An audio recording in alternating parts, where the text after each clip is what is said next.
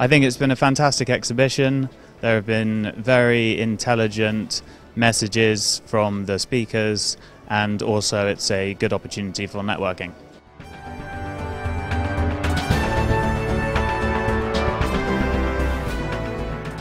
Actually, this is the third year we participate the Iecm, and it was really a good experience for us to participate this very important event, even for the Iecm or the DIAC as well.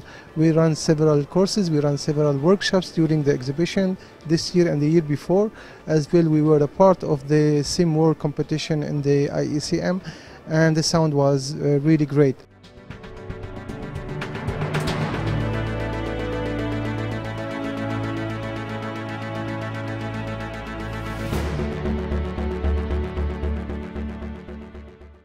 Well, we sell on a global basis to many different market segments, one of which is emergency management.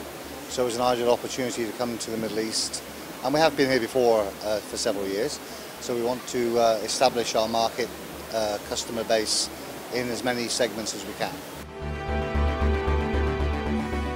Since 3 years I'm participate in the conference yearly.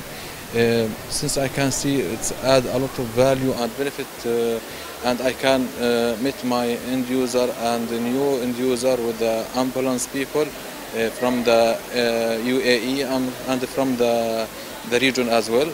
So it's good approach for me to see the people come in my booth and come the new technology what I'm offering right now.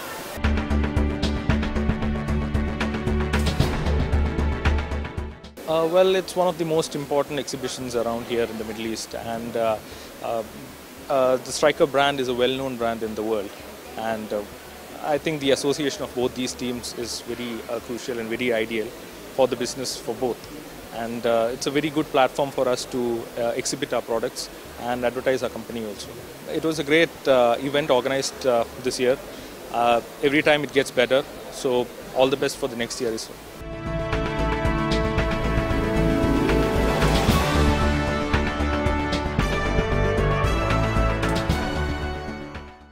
I think the conference and exhibition was absolutely brilliant.